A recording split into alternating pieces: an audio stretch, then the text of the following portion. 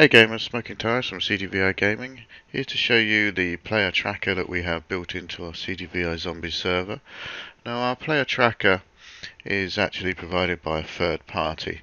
So what they are actually doing is recording data points constantly to see where players are going, what items coming in and out of their inventory and things like that. And it also does a Discord bot as well for us. So we've got a separate admin and moderator channel. So certain events are now being notified so that the admins and moderators can do some investigation. So I just want to take you through that to show you kind of what we've got going on in the background, and it's a way of really sort of giving players a bit of confidence that we can look after you a bit better if there's a bit of a dodgy player on the server. So obviously we don't allow base raiding within the PvE area. So if you have been raided, you can report it to moderator, and they can investigate to see whether or not an event has actually occurred. And if you've got insurance, they can actually have some of your items back. So let's do an example here, because obviously we don't allow the use of explosives in the PvE area. There's no need to use those at all. So normally when explosives are being used, it's normally because someone's trying to break into someone's base, quite typically, okay, because it's the fastest way to get in easily. So what we've enabled is look at the log messages. So as soon as explosives are loaded, really we start to see strange things happening on the server. So we'll actually get this message here. So let me just maximize that and zoom in a little bit. So we'll get a message here saying from the server via Discord that objects are falling off the world. Okay, so I'm going to get rid of that because I don't need it. So during that time period, I actually got quite a few messages. So this was early this morning from pretty much 1:15.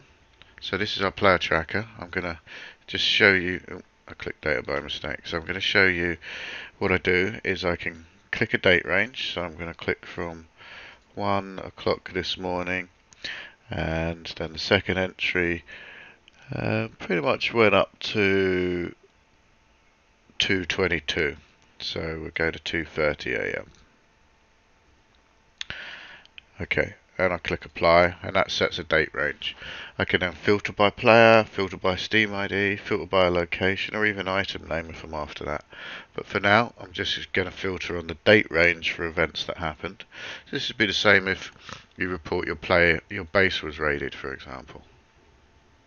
Okay, and then what I've got over here is I've got a picture of the map on the right hand side, and I can actually move that around to see where a player was and where they've moved to and so on. See, most of those guys are fairly static at that time.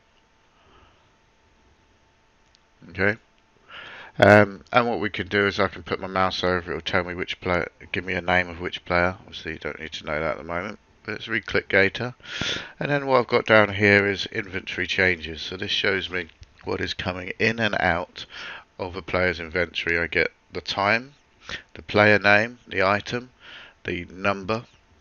So it may be stuff coming in or coming out. So negative, the reds, is stuff going out. Green, the positives, is stuff coming in.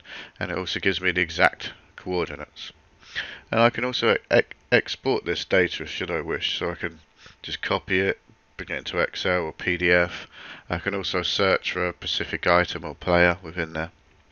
So I'm just going to do an export into Excel, which I've got here. And so we had an event that happened at 1:14. So if I go to 1:14,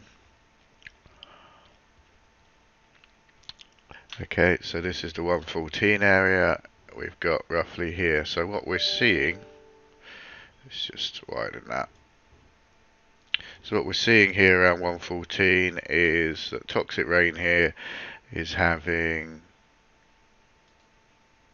a few items leave his inventory, some going in, some going out. What I suspect here is actually like it's got a lot of scrap iron coming in, a lot of rocks coming in, a lot of coal coming in, a lot of sand coming in. So it's pretty obvious what he's doing. He is mining, yeah, and he's probably using a fast, high spec auger because Toxic is a high ranking player and he's doing it at such a rate that the ground is slightly disappearing too quickly. And that's perfectly fine behaviour. If I expected him to be, for example, blowing stuff up, we would see dynamite or grenades or rocket launcher ammo coming out of his inventory. Okay, so that's basically how it all works. It's as simple as that. It's quick and easy to investigate. So in the likely event of someone trying to raid a base, because it does happen, what I would do, I always ask for coordinates. Where is your base? I would then be able to put in a location search, specifically the east, west or north, south coordinates. I'd put a small block range of just say 25 blocks within that area. And the date range of when you think it happened, I'll put that in and we'll click get data. And it will search then for what's happened within that area. And you can see when I do that, that actually what happens is a little box gets drawn down, and that's the kind of area that you'd actually be searching in. So I've gone for 0, 0, the centre of the map, and just 25 blocks wide from that. So I can do lots of quick easy filtering to narrow it down, find out who was in the area, what was happened, what was going in the inventory. So this is one of the tools we use to really find out if people are doing stuff that they shouldn't be and breaking the rules and ruining the game for everyone else. So if you find you need to use this feature, you can reach out to a moderator. All of our moderators have access to the player tracker, so they can do this searching for you.